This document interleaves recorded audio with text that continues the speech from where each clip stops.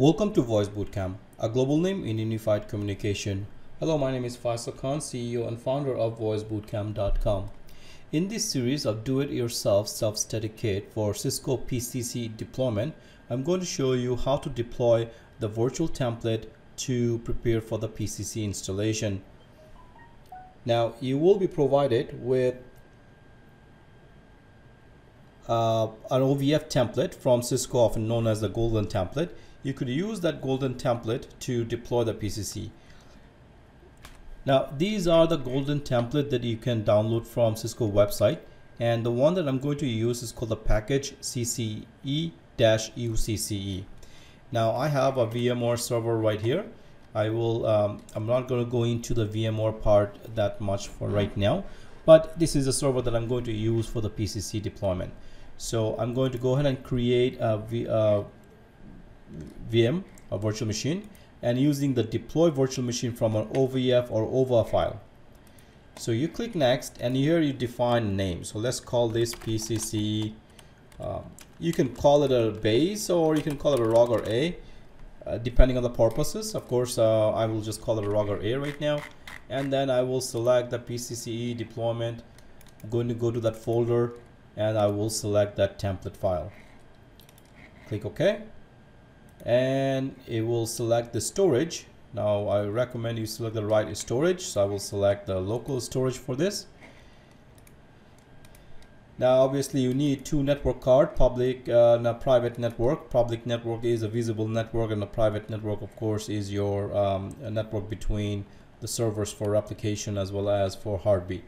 Now obviously for lab wise you will select thin client, but for lab production you want to select the thick deployment.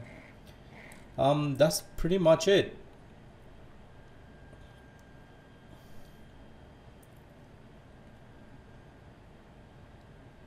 So now you have a virtual machine deployed right here. You can go ahead and select, install Windows 2012 or whatever version that you want.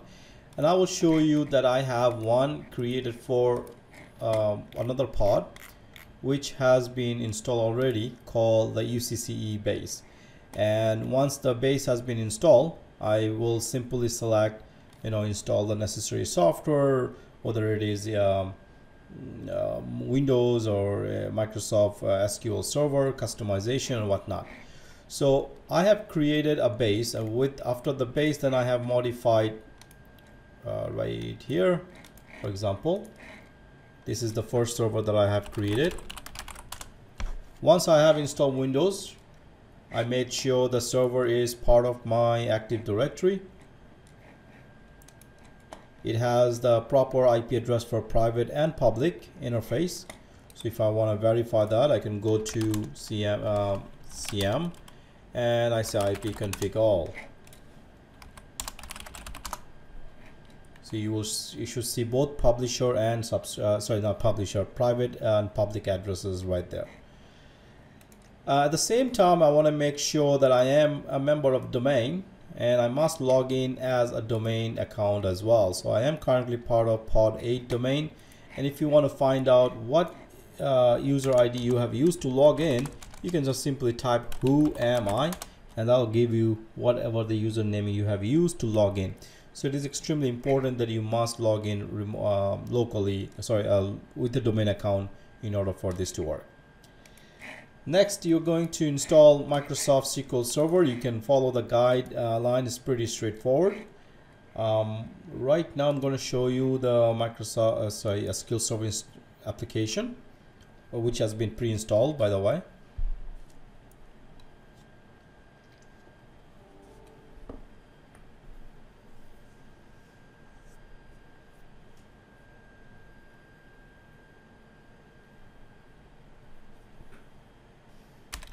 Okay, so you're going to log in using the Windows account to your SQL Server. Make sure that both local admin and domain admin has the privilege for the SA login. So I have to choose the right server, of course.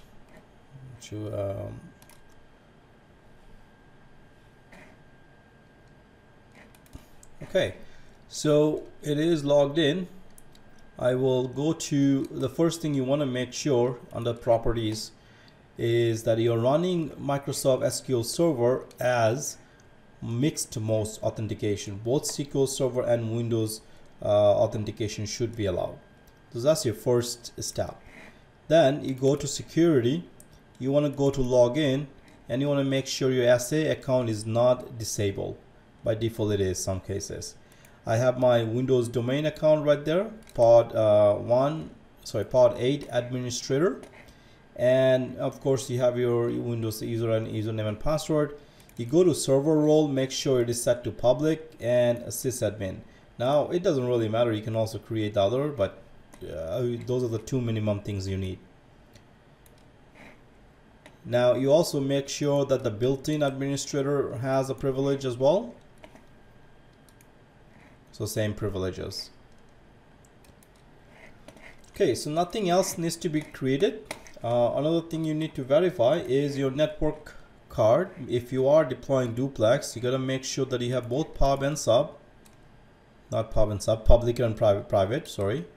And this is right now my private public address, which is Ethernet rather. So I'll just rename it to public. And this is of course private. And once that is done, you want to click on the Alt tab and go to the advanced menu and go to advanced settings. You want to change the binding to make sure that the public interface is at the top. You also want to make sure that your IP version 6 is disabled. Okay, so the IP addresses are fine. Let's quickly go and ping our site. So I would say 142.64.73 would be my AWD. So far looks good. 75 is my PG, which also looks good. All right, so that's the deployment that we need to do. And once we have that, right now what I have is I got an PCCE AW. I have PCC, okay, let me see why. Oh, okay, let me rename them so that they're all in line.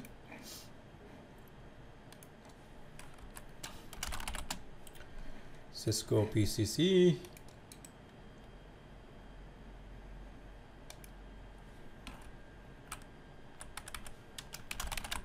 Cisco PCC. So basically they should be all in the same area. So I have my Roger, admin, and a PG. Now I'm going to, in this particular series, I'm going to deploy a simplex lab just to show you, because duplex requires me to have the Cisco UCS M series server, which I currently don't have at this stage. But in the future we will convert it to those physical hardware, and we will then show you the videos for those as well.